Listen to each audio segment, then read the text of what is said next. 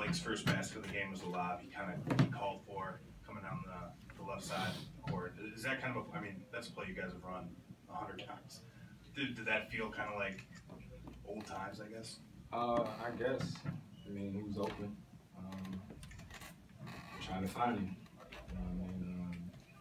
Practice was great yesterday, having BG back, and then, the game today, you could just see at times where, the ball was hopping and he was finding guys. Chris, it's understandable that he was going to struggle a little bit. What was your overall impression of Blake's return? Man, it was great. It was great. I don't even know the box score and stuff like that, but immediately him coming back, it's not going to be about the numbers and all that stuff like that. I think it's just a comfort level for us defensively. I think that play, when he got the lob, it was because he got a defensive stop before. So it's just a confidence with him on the court that it brings to all us. Chris, you had a fast break. It was you and Blake at one point, and JJ was in the corner. You wound up passing out to JJ for the three. Is that something you would have done a couple years ago? Is that something, the way the game, we see a lot more transition threes now. Is that just the way the game is going now? That's an option? If you watch it from a basketball perspective, Bradley Beal took away Blake because Blake does what? He dunks. So it was a basketball play. I don't think it was more than that. It was Blake was taken away. I was caught in decision and layup, and I seen JJ, who leads the league in three-point percentage at the three-point line. I figured, why not? You talk about your execution on that play, that last play where you sidestepped John Wall and got that shot. The play we ran, it didn't necessarily work. So we had 3 seconds on the shot clock. So it was just, let me get it, see if I can make a shot. Luckily, it went in. Chris, to piggyback off that, late game execution for you guys the past month and a half has been really good. Sands blowing that 12-point lead. You guys executed down the stretch. Your 3, that lob to DJ. Talk about the late game execution for you guys. Yeah, I think because most of us have been together for a while now. We take a lot of pride in late game execution.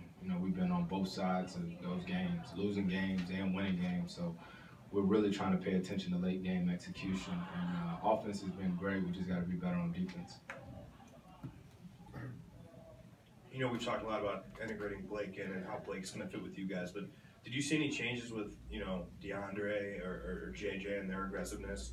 Or was it were they at the same level that they were the past 45 games? I haven't had a chance to look at the game and read that much into it. I just know defensively, guys a little bit more engaged. With Blake, there's endless possibilities. Like him and JJ got a little game that they usually play together, so it was good to see that. DJ, Blake usually have a ball screen, so it was good to see some of that action.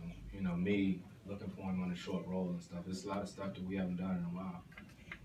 This will be the last time you guys will host Kobe on Tuesday. What's it gonna be like, to kind of say goodbye to him? Or he's playing the next game too. What's it gonna be like?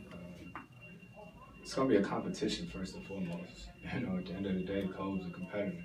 And he's gonna come out trying to win the game as we will. But I'm sure after the games we'll do all that talking and stuff like that. But during the game, it's competition. Do you have a favorite memory with him? Favorite memory? Got a few of them, a lot of them.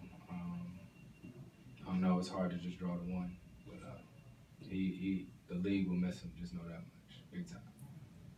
You talked about the role with Blake, the defense, what him and JJ can kind of do together. Would you say that a lot of what he brings, I guess, may not just show up on a stat sheet right away? It's just kind of tangible things that you miss without him, I guess. Right. Like you come off a ball screen, the guy that's guarding him, sometimes may not help as much on me because of what he's capable of. Like I said, just the confidence that everyone seems to have when he's on the court is big, and we're gonna work him back in slowly. But it's great to have him back. All right, thanks, guys.